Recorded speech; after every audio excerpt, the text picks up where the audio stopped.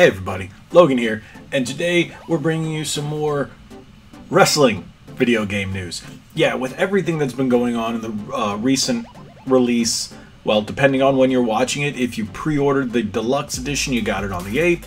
Otherwise, you still have to wait 2 more days as of recording if you haven't already picked it up.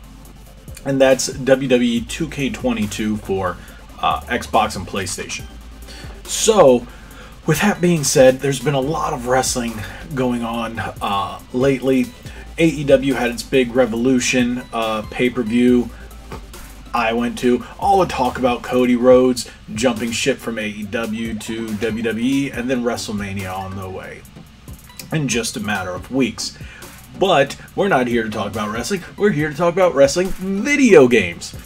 So, like I said, this is about WWE 2K as a franchise, and basically what's going on with WWE execs and those at Take-Two and 2K. Yeah, seems like things aren't going so well. I'm going to reference an article in just a moment, but just to let you guys know, if you haven't already, hit that subscribe button, hit that like button, share this video. If you love current and retro gaming content, this is definitely the place to be.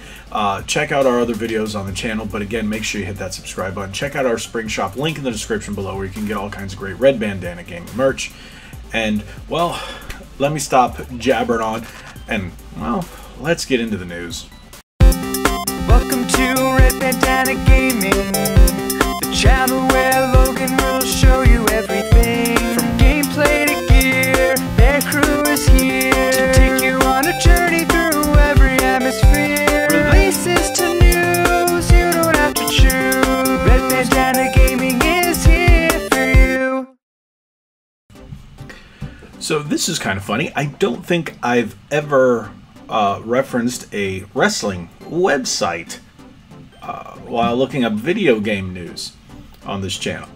But yeah, the headline comes from Ringside. Sorry, it comes from Ringside News. I was going to say Ringside Seats. I don't know why. So the article is titled "WWE may be ending relationship with 2K games." And as of recording, this article hit 2 days ago, which was a day before the early release of WWE 2K22. Now, I will be bringing you a video in the next couple days with my impressions and reactions to WWE 2K22. I did pick it up on the Xbox Series X. I didn't feel that it would be serve this game any justice if I just did the initial reactions kind of video like I normally do, where I pop it in, install it for the first time, and then play it blindly without knowing anything.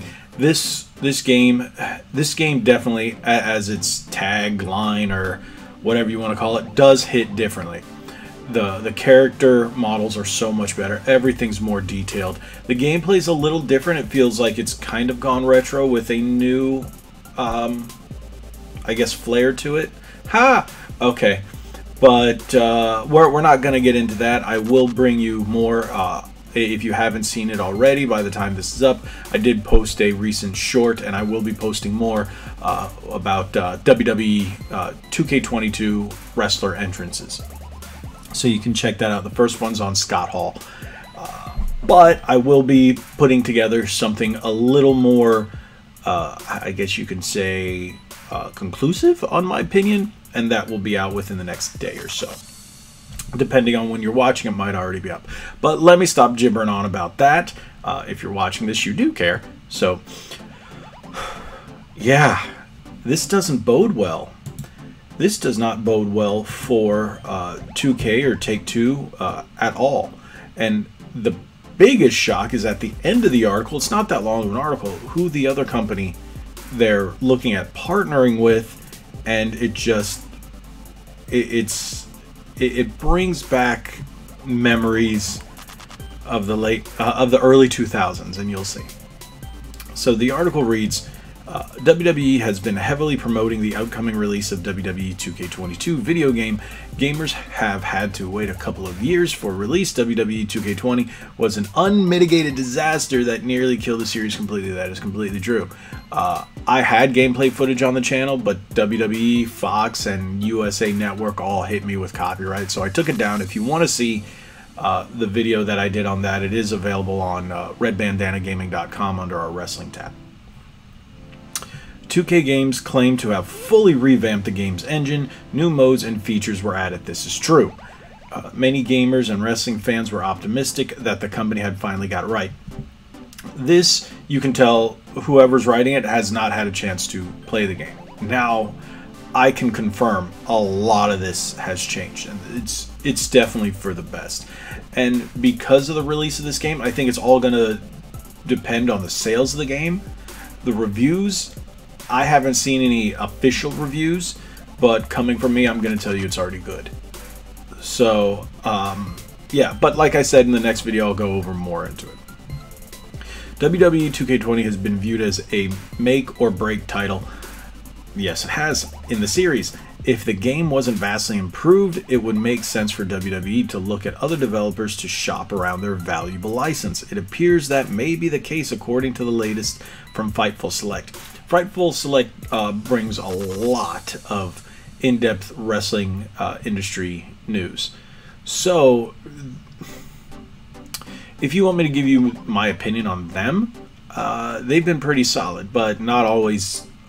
They don't always get everything right. But that's, you know, neither do any of us. But it's pretty solid. The relationship between WWE and Take-Two Interactive, the parent company of 2K Sports, may be coming to an end, and it could result in WWE moving their games to a competing publisher for the first time ever. I have very high hopes for 2K22. I think it's a good game so far. It's not without its issues, but the company that they're looking to go to might knock your socks off. Multiple sources have stated that WWE has had preliminary discussions with Electronic Arts, EA, about bringing the WWE games line over to one of the top gaming publishers in the world. Whew. Viewed, okay, that's pretty much the same thing. WWE is said to be extremely frustrated with the reception of recent video games developed by 2K and parent company Take-Two Interactive, as copyright strikes and takedowns generally indicate a disaster of a release. Take-Two has been doing just that. This could be a final straw for WWE's relationship with Take-Two games. Now, that is one thing you will notice about my upcoming footage. There is no music and no live action footage. Because, like I said with 2022, copyright strikes up the wazoo. And if they're doing this over early footage, it isn't a good thing. But the fact that I can say I've played the game, and now what Xbox has done, and I'm pretty sure PlayStation does the same thing because it's built into the code.